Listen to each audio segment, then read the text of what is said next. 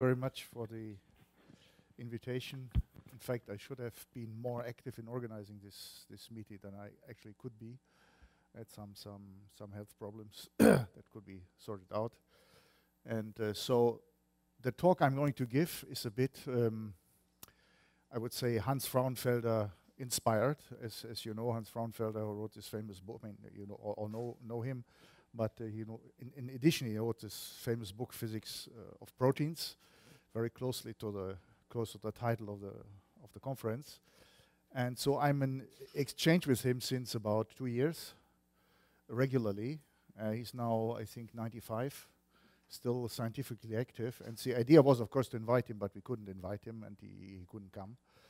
But he told me, so essentially I could give a talk and mention him in his work in this talk. And this is what I'm going to do, because the talk I'm going to give actually is not, of course, his work, but is inspired to a large part by Hans Frauenfelder. Okay, so I'm going to talk about energy landscape picture of quasielastic neutron scattering from proteins, and so as you all know, this the term energy landscape has been coined by Hans. And so the outline of the talk, in fact, is the one you see here. There's first the sort of qualitative picture of protein energy landscapes, and then the way you relate that to quasielastic neutron scattering, NMR, just very briefly, and theory. And the second part is what you really do and how you actually incorporate this concept if you really do a quantitative interpretation of neutron scattering experiments. So the first thing is to go back to what Hans Frauenfelder introduced, what you all probably know, this idea that the free energy landscape, let me see, that should be the free energy landscape of a protein. So this is, of course, a sketch, how it is shaped. So this is the idea is that the protein will actually do transitions, small conformational changes that correspond to the many minima of this energy landscape. And so the idea is that you will have a sort of thermally activated dynamics in this energy, in this potential, if you like. Okay. And so the idea, in fact, it was first applied to interpretation of data from myoglobin data on rebinding of CO after flash photolysis. So essentially what people realized already in the late 70s is that you have a very strong non-exponential reaction kinetics, which you see here at this on these plots. These are log plots. You have the log of time, and then you hear the activation energy. Let's say the reaction rate, if you like. and the idea is that in fact you will have this strongly non-exponential kinetics due to the roughness, if you like, of the profile of the protein energy landscape. Now, how is this related to what we are going to study by neutron scattering experiments and by spectroscopic experiments in general? So the idea is that you have this Arrhenius law for the reaction rates, and you will have a reaction rate directly related in this way to the height of an energy barrier. And you will, in general, express correlation functions as superpositions of exponentials. And so the spectrum of relaxation rates is what is called P of lambda here. And what is important is, and what is typical for these objects like proteins, is that they that they have a sort of self-similarity. And so these correlation functions, they have a power law decay, which makes, of course, self-similarity in this very trivial way. If you scale the time, you essentially always recover the same long-time behavior of the correlation function. So this is a very important, let's say, feature you find in complex systems in general and in proteins in particular. And that has been realized a long time ago, and also to some extent modeled with a sort of empirical law. So I go back to this reaction kinetics measurements of CO rebinding after flash photolysis, and you see here what has been found would fit very well the decay rate, the decay in time, is this not an exponential function, but it's called the Mittag-Leffler function. So Mittag-Leffler was a Swedish mathematician who introduced this function for fun, if you like, in the beginning of the 20th century, and it can be viewed as a generalized exponential function. If beta, this parameter, is 1, you will have gamma of k plus 1, which means k factorial, and you rediscover the exponential function. So this is again, and the point is, you very clearly see the self-similarity. So the long-term behavior of this function is the power law, and you have what is required, what you're actually measuring. So this fits very well the data. And so here's a mathematical description of these things I've just shown. You have here these Mittag-Leffler functions with different parameters.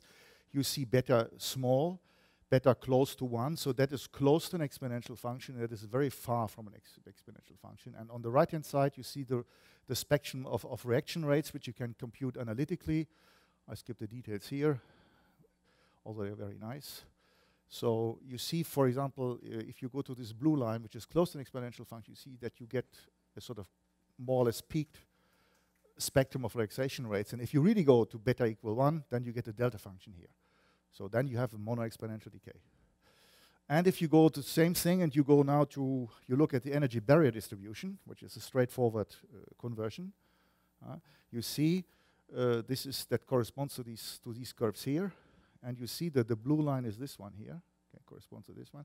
So that means that if you really go to beta equals 1, you will have a delta function at 0 barrier height, so that you have 0 roughness, if you like, of your potential energy landscape. So that's a mathematical description of what you're actually going to see.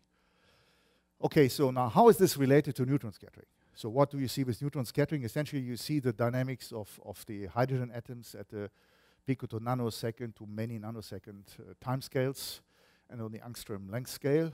And the essential point is that in some momentum transfer range of neutron scattering, where you can have the so-called Gaussian approximation, you will have a direct relation between, this is what you measure, the dynamic structure factor, this is the intermediate scattering function, and that is then related to the mean square displacement of the diffusing particles. So this is the quantum mean square displacement of the hydrogen atom, if you like. So the hydrogen atom is, the reason is why neutrons see the hydrogen atoms is that the scattering cross-section is particularly high for hydrogen, especially the incoherent scattering cross-section, which means if you have a sample that has many hydrogens, you essentially see the motion of the self-dynamics of the hydrogen atoms. Now, how is this mean square displacement now related to relaxation rates? The mean square displacement is related directly to the position autocorrelation functions of the hydrogen atoms in this case. And this function, of course, has a relaxation behavior, which is then non-exponential, okay? Now we come back to this picture. This again is a picture, but this is now we try to develop a model, a sort of physical model that incorporates this self-similarity. On the left-hand side, you have on the left-hand side you have the parabola of a particle moving in harmonic potential. On the right-hand side, you have the same thing, but with a superposed roughness. On the left-hand side, you consider now a stochastic dynamics in this potential, which is the Ornstein-Uhlenbeck process. So a particle that is moving in diffusing harmonic potential is this is a problem that has been solved many years ago in the 30s, and then of course more lately there was a generalization to the fractional Ornstein-Uhlenbeck process. And how do you describe this mathematically? Mathematically, you would take the diffusion equation, which would be this left part, I mean the time derivative of the transition probability. On the right-hand side, you have the Fokker-Planck operator, and here you have a fractional derivative, and this parameter beta can be anything between 0 and 1. Okay, so this is the time evolution operator, and the normal Ornstein-Uhlenbeck process would be to put beta equal 1.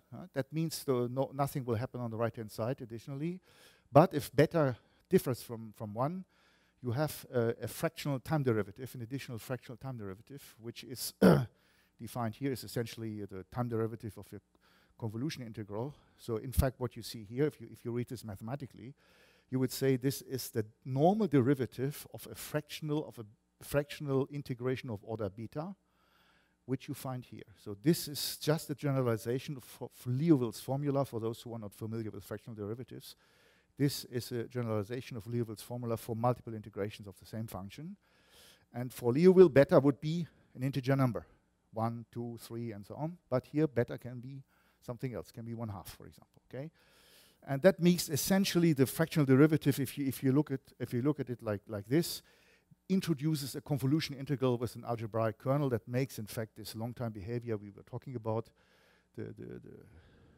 what we have seen with these t to the minus beta behavior for long times. Okay, so how is you see on the left-hand side, you see this is a typical realization of an Einstein-Uhlenbeck process, and on the right-hand side, you have the fractional Einstein-Uhlenbeck process. You see the dynamics is more nervous, if you like if you wish to express it like this. This is the normally diffusing particle. On the right-hand side is stock market behavior. So this is actually, these are models that are used in the financial business also. And so you see on the left-hand side the exponential function. On the right-hand side, you see the Mittag-Leffler function. So this is a realization of such a model that gives you this long-term behavior that is self-similar. So it's a concrete realization of such a model, of such a where you enforce what you observe is a power law behavior for a long time. Okay, so again, we have seen this, the correlation function, the position of the correlation function gives you this multi-exponential decay, which is in fact the Mittag-Leffler function, so what we have already seen. But now the Mittag-Leffler function comes from in a context which you say has a physical context. Okay, so these things can be applied to real data. And for example, you can see if you fit quasielastic neutron scattering data, we have done this a few years ago on neutron scattering data from lysozyme under pressure to see if and how the dynamics of the protein would change if you put the protein under pressure. Non-denaturing pressure, non-denaturing. So there's no denaturation, but high pressure. Okay, so the highest value you can take is about 3 kilobar, and then denaturation would set on. And what you see is, to some extent, nothing will change from the point of view of this parameter that describes the fractionality, if you like, which gives you the self-similarity. So you would say the form of this free energy landscape will not change, or the roughness will not change if you put pressure on the protein. Okay, so this is essential. But what will happen, of course, which is a bit, or seems to be trivial, but is actually not so trivial as one thinks, is the time scale will actually not change much. The time scale is the only thing that will change. The alpha will not change, excuse me. So alpha will not change, but the time scale will get a bit longer if you put pressure, which means you slow down these conformational changes, which can be understood physically. Okay, so this is the point. We have also seen, this is very important, in NMR, I mean, we are not talking about NMR, but in NMR you measure different types of time correlation functions, which are reorientational time correlation functions. And these functions, in fact, they have also a very strongly non-exponential decay, as we found essentially from, because you can't really measure them, but we found this from computer simulations. And we found that we could considerably improve what is called the model-free approach, where people essentially suppose that the decay of this reorientational correlation function, for example, of the NH vector in the amide plane, will decay exponentially. We can clearly see that's not the case, and well, clearly see, of course, it's not a measure because you do a simulation, but there are many indicators that this is not an exponential decay, and we found that this model would fit very well for this sort of motion. Then, of course, you would have a sort of diffusive motion of the tip of the NH vector in the XY plane, if you like. So that is a sort of diffusion you're looking at. Okay, just to say that this is something that has some physical relevance, as it really seems. But these fractional Brownian dynamics models, they are not so nice in the sense that they are not physical for very short times. They cannot be physical, and the reason is here. If you look at the mean square displacement, the mean square displacement is related to the velocity autocorrelation function by this convolution integral. This is a straightforward relation. And for very short times, you have this ballistic regime, okay? But if you go back to these, let me see. You know, if you look at the mean square displacement here, the model mean square displacement, that starts with a non-zero slope. So that will actually not fit what should happen for very short time. Okay, and what is more annoying is that the time, so that means the correlation function you're looking at, the position autocorrelation function. This correlation function, in fact, will not be analytical for t equals 0, which is annoying because you cannot have a Taylor expansion for short times. And you know you have physical explanations, I mean physical relations for the short time behavior. You have the moments of this function. And the other thing that is a bit annoying that all the moments of this, I mean mathematically things like this can happen, but it's not so nice to have a spectrum of relaxation rates where the moments all diverge. You know, it's like the Cauchy distribution, where this is an example that everybody knows, but so this is not so nice. And in fact, the point is, of course, what you should be aware of is that diffusion processes are by definition asymptotic processes. So you look at the dynamics in the diffusive regime, which means you are looking at them for long timescales. Long timescales means, of course, compared to what? So the timescale is set here. This is the fractional diffusion constant. This is the mean square velocity. And of course, this is kt over m. So that can be expected to be in the picosecond regime. Okay. So if you look at this thing here, this is the mean square displacement. And this is the behavior for long times. I have put in here this function, which is a mathematical trick, if you like, or something very nice to deal with if you develop theories. This is a so-called slowly growing function that has certain properties. Here I have chosen this property, so it will actually then go to a plateau value. So that means this is the real long time behavior, but a bit before very long times you have modifications due to this function. Okay, again, what is important is to know long means long on the picosecond time scale. So in fact, it's not so long for many experiments. That's very important. Okay, and what is also nice, if you look at these things from a mathematical point of view, is that you can, for example, with only any perturbation theory, any complicated physical picture behind, or more or less complicated, you can have a mathematical definition of the fractional diffusion constant. So how will you express the fractional diffusion constant in terms of a measurable time correlation function? What will you do? Everybody knows the Kubo relation, okay? The Kubo relation is what everybody knows, but the Kubo relation cannot work for fractional Brownian dynamics. So how has the Kubo relation to be modified to have, again, a relation to the velocity autocorrelation function? And so that's what I found in this paper, this 2011 paper. This is the form to put. So also for fractional Brownian motion, or fractional Brownian dynamics, you can have a relation between your transport coefficient, which is the fractional diffusion constant, to the velocity autocorrelation function. You have to modify this expression, the Kubo expression, okay? And this is what you see. This is a sort of sketch for small times. Diffusion is always ballistic, so we have this t to the square behavior, and then for long time you can have normal diffusion, subdiffusion, and superdiffusion. Okay, and especially if you go back now to the case of, yes?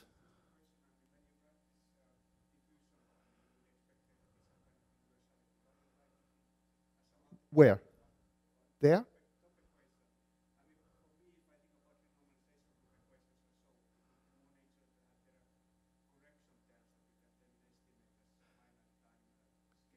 What do you mean correction to the d alpha t alpha?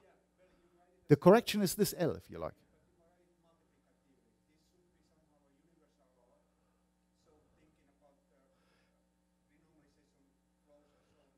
Yeah.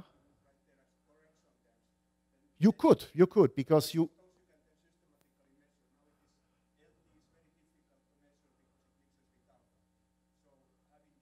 No, it doesn't mix with alpha. It is independent from alpha. That's important. I mean, the important is that this L has nothing to do with alpha. It just goes to 1. Yeah, no, the point, of course, is this L. You will see, I write it differently later.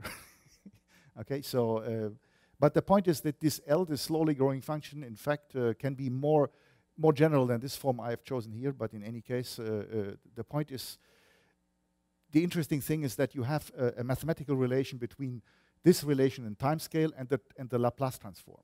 And that's important to derive this this coefficient, which I have not detailed here in this lecture. The interesting point is also that you have the extreme case that alpha is 0, so you have sort of subdiffusion where the motion is space limited. And then, of course, this is a special case for the long-time behavior of the mean square displacement, where you would go to a plateau value, and this L then describes how you go to the plateau value of the mean square displacement. And that's in this case, the characteristic time scale is just the square root of the ratio of the mean square position fluctuation and the mean square velocity fluctuation. Okay, and now, of course, you see that now you go back to this time correlation function of the position autocorrelation function. You see that this is related now. This is a relaxation behavior. So this L directly expresses the relaxation behavior of this position autocorrelation function. Okay, so now, for example, you may have anomalous diffusion. For example, you have the anomalous diffusion with the fractional Einstein-Unweg process, and then here you can now develop models that will approach this behavior for a long time, but for short times are different. And so that is just to show you in this L, you can just wrap a sort of features of your short time behavior of your system to go back. But of course, it's also related directly, as I've shown, to the relaxation behavior and also to what you measure. And that's now important with neutron scattering, because now comes an important point. I told you that these diffusion processes had to be looked at a long time scale, not on. So a diffusion process, if you say I have, for example, the Einstein law, so that means the mean square displacement is proportional proportional to time. Okay, so that will not be true on all time scales. For very short time scale, will not be like that. Okay, and now comes the point that you may now develop the neutron scattering laws, if you like, the neutron scattering laws in this spirit that you say, okay, in any case, what I'm going to see is the diffusive behavior, so the long time behavior, and all of a sudden, if you confine yourself to moderate momentum transfers, that you can use the Gaussian approximation, though then you can write down your scattering law, what is measurable on the left-hand side, essentially to the mean square displacement, and just to the asymptotic form of the mean square displacement. Now I've told you that this characteristic time is in the picosecond range. If you're now working in the picosecond range, that is much too fast for let's say, most spectrometers to be detected. So the high-resolution spectrometers you have in the world, for example, Institut Langevin, in Oak Ridge laboratories, and they will not detect motions on that time scale. So you have a sort of universal law for the diffusive behavior you are going to see with neutrons that is directly given by the mean square displacements and just by two parameters, which is a form parameter and a scale parameter. That is important. And if you have space-limited diffusion, of course, you will have this form here. So this is the mean square position fluctuation, and this is again this slowly growing function. So I will skip this part. We have, if you like, used these properties that fractional Brownian dynamics is not a good model on all time scales to make a model that has still a few parameters, but which is a model that has the desired long time behavior and is nevertheless valid on all time scales, at least gives finite moments and analytical time correlation functions. So this is a work I've done together with Konrad and the former thesis student Paolo Caligari. And so the time correlation function here has this form, has certain nice analytical properties. You see, for example, these are the different time correlation functions. In this case, you recover the exponential function if this beta parameter goes to infinity. And there's some relation now to Brazil, to Konstantin Tsalis, who has, in a completely different context, defined a correlation an exponential or generalized exponential function, which has exactly these properties. In his case, beta is 1 over 1 minus rho for him. So this is the only difference, but it's essentially the same function. And again, you have this relation to a analytical form of the relaxation time spectrum, and you have also an energy barrier distribution, which happens to be non-symmetric in this case. Okay, so we have shown that we can make, for example, some relation to the measurable short-time diffusion behavior in protein, and as I said, this all is then of course related to the protein energy landscape as you see on this curve here. Okay, now we go a bit. So this is, if you like, all I've shown so far means you have energy landscapes, but you have a completely qualitative picture, you know, this roughness things, and this is a nice picture, and the Arrhenius law makes the relation between the relaxation rate spectrum and a distribution of barrier heights. But this is, of course, a mathematical definition, if you like. You have a picture behind, but it is something I would qualify as a qualitative picture of protein energy landscapes. So now if you would like to go deeper into the neutron scattering business and to see what you actually really measures, and this is what Frauenfelder wants to do now, because Frauenfelder, as you know, comes from the background of nuclear physics. Got his PhD in 1952, I think, something, you know. So this was the time of nuclear physics and emerging time of neutron scattering. And of course was also the time of Mössbauer spectroscopy.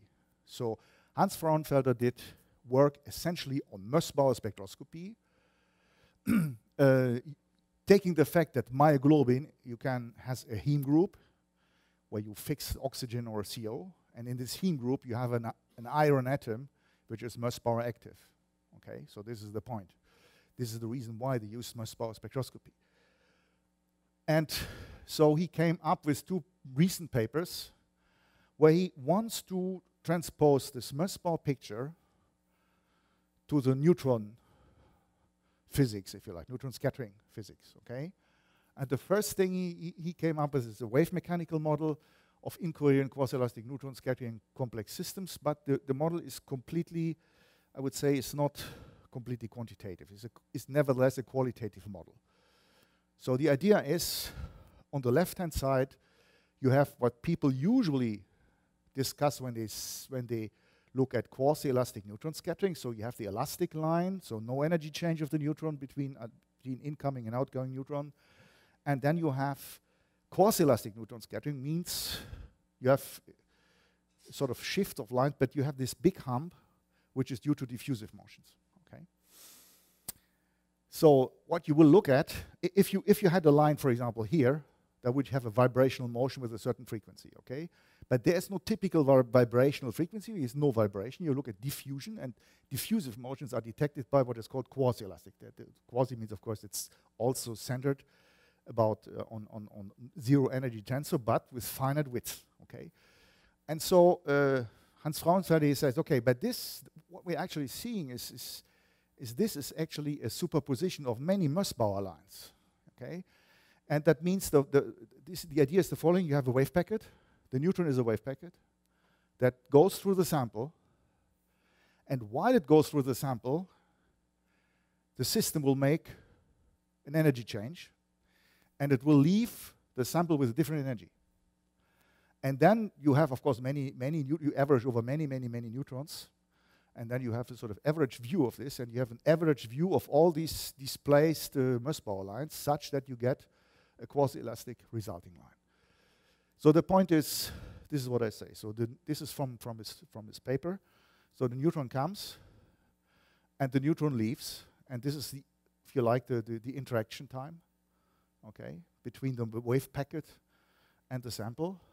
And this is not completely specified what it actually means, this interaction time, but the energy before and afterwards is not the same. So you have the neutron that leaves with a different, so while the neutron goes through the sample, the sample does this random walk on the energy landscape, and so the neutron will get out of the sample with a different energy. The point here is that you have not a description, this is a spectroscopic view of an experiment, of a neutron scattering experiment. However, you do not have any idea, a clue about the momentum transfer, because in the scattering experiment you have energy and momentum transfer. And this is not discussed in this first paper.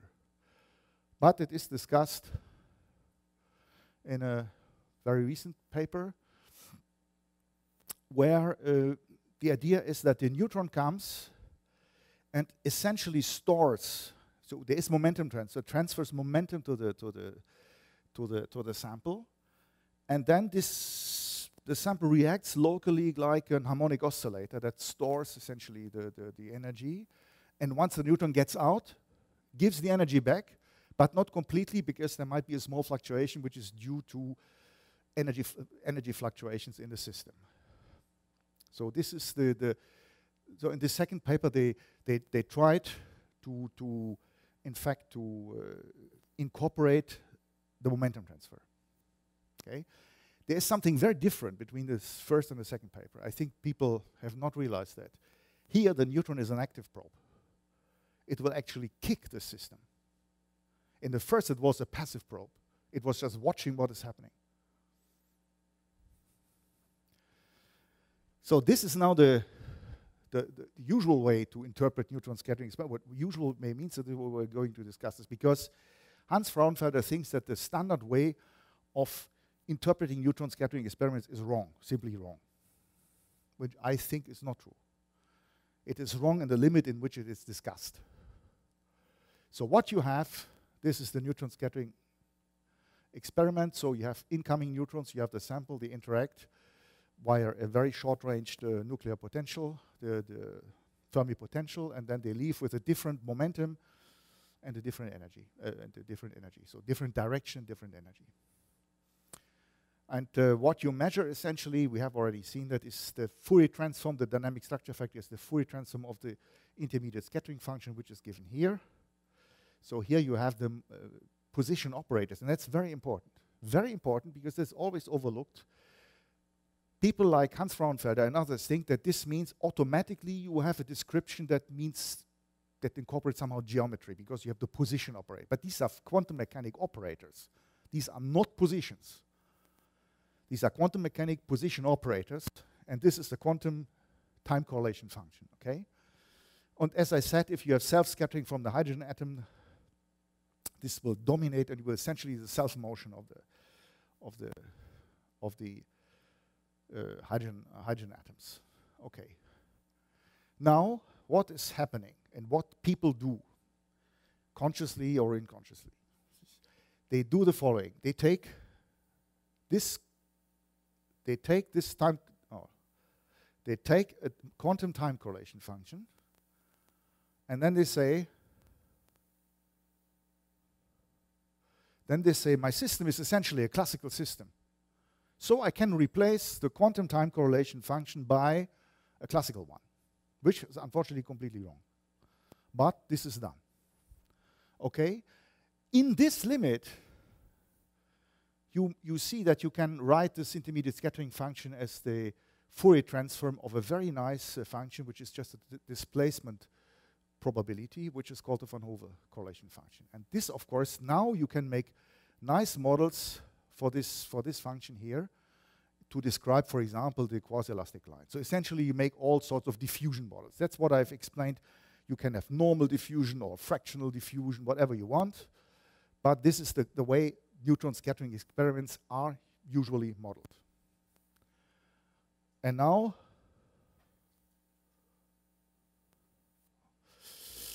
I thought maybe one can make some sort of relation between the quantum, the full quantum description that is apparently necessary to actually do an interpretation of neutron scattering experiments, and something that Frauenfelder would call an energy landscape. Okay?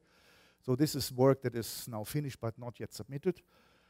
So what you see here, the starting point is what I've already used in the earlier papers, is a completely different form of the intermediate scattering function, which I remind as this form here, okay?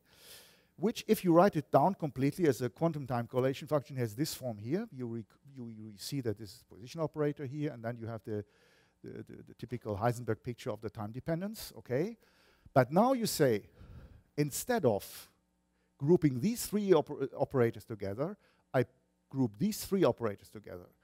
And now I see the position operator as a shift operator in momentum space, which will make a new Hamiltonian, H prime, in which the momentum of the scattering atom, which is arbitrarily taken to be 1 here, is shifted by the momentum transfer. So this is just the shifted Hamiltonian, shifted quantum Hamiltonian, okay? And this is the normal Hamiltonian. So you see the same correlation function, which appears here in this form with the position operators, has here a completely different form, where you have there is no position anymore. They are just energies. And this has been done by this fantastic pioneering paper, Giancarlo Wick, in the 50s. And actually, Hans Frauenfelder knows still this guy personally. He's unbelievable, you know, so this is fantastic to talk to him.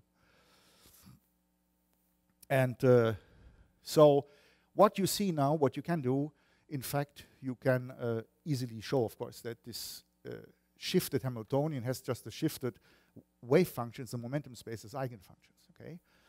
And now you can, for example, compute transition probabilities between different states of the system, which are just given by these integrals, and these integrals are just overlap integrals. Overlap integrals of the normal momentum transfer energy eigenfunction, I mean energy eigenfunction in momentum space, and the ones who are shifted. Okay, and if you do that, you can write down the intermediate scattering function in this form, where these are these transition probabilities. And what does this remind you in spectroscopy?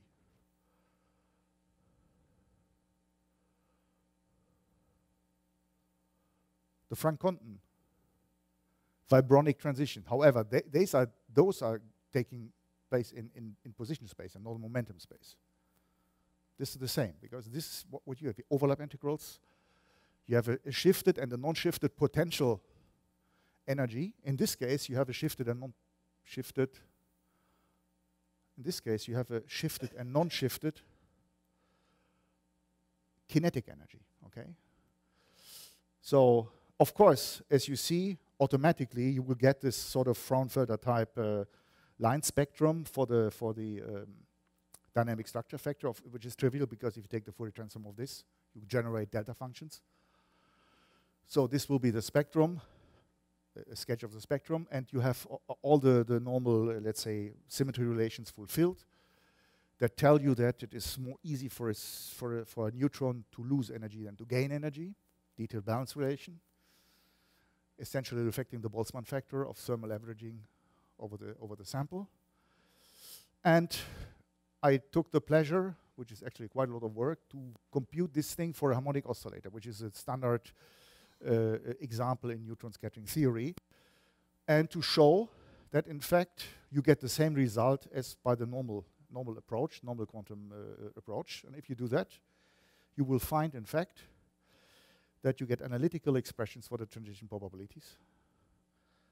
And this is an example. You see, for example, if you have, for example, now a neutron that transmits a certain momentum transfer, which is proportional to this variable here, then there's a certain probability that the system will actually stay in its initial state. Can be the ground state or an excited state. Okay.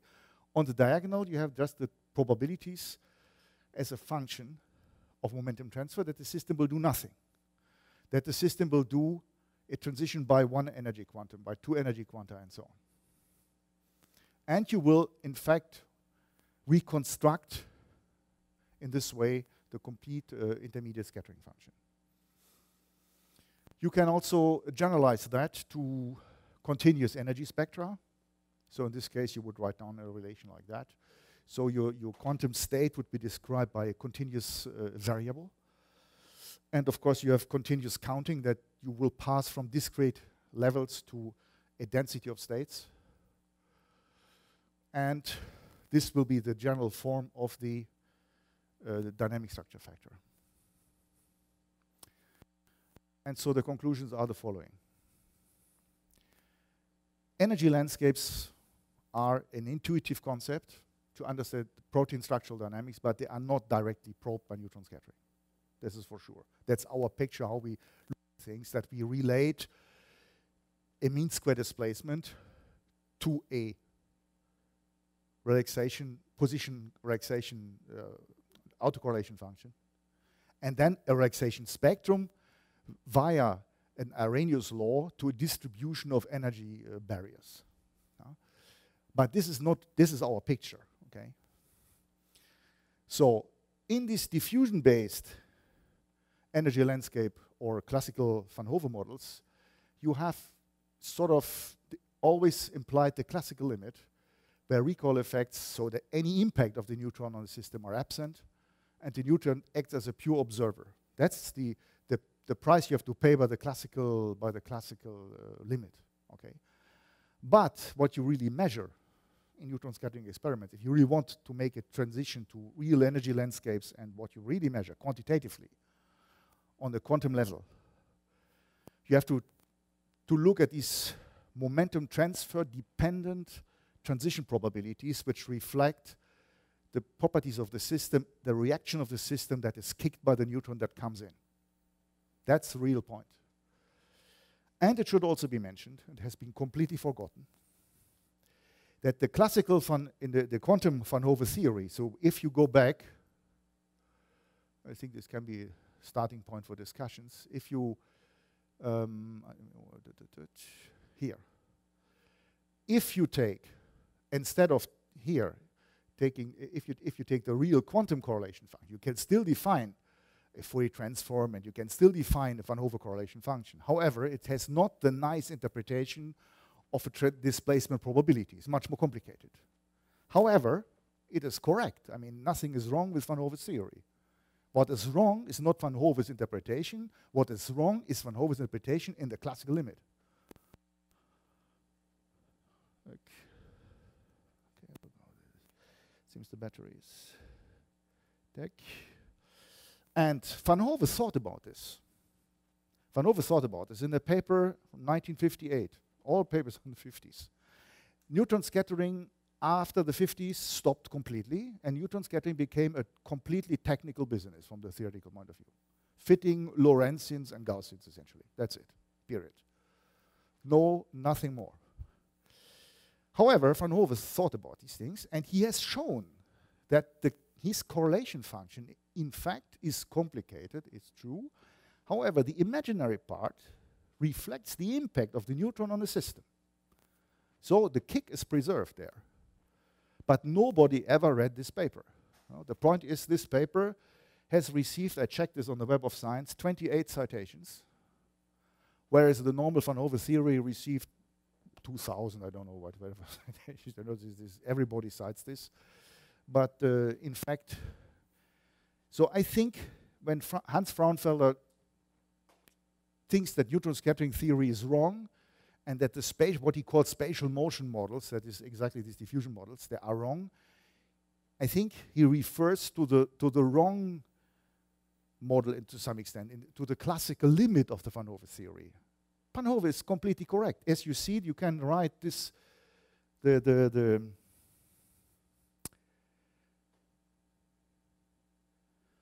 is the important point. Here you have something that suggests that you observe spatial motion. On the right-hand side, you clearly have something that suggests that you observe energy transitions, because this is an energy and this is an energy, and there is some difference. So this is clearly, but this is the same object. The same object is written in completely different forms. And why is this like this? This is because if you have normal, if you look at quantum mechanics and the classical mechanics, in quantum mechanics, the momentum and the position are not independent. They don't commute.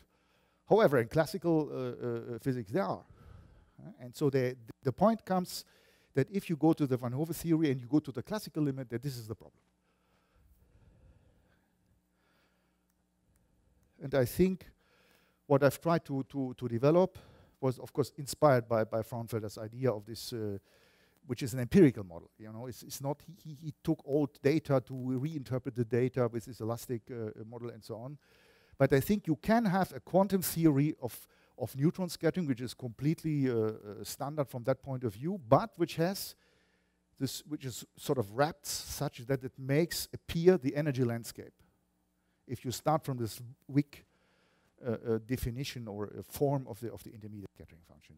So I think that would be the sort of end of my Thank you talk. very much, sir, for your talk. And if there are any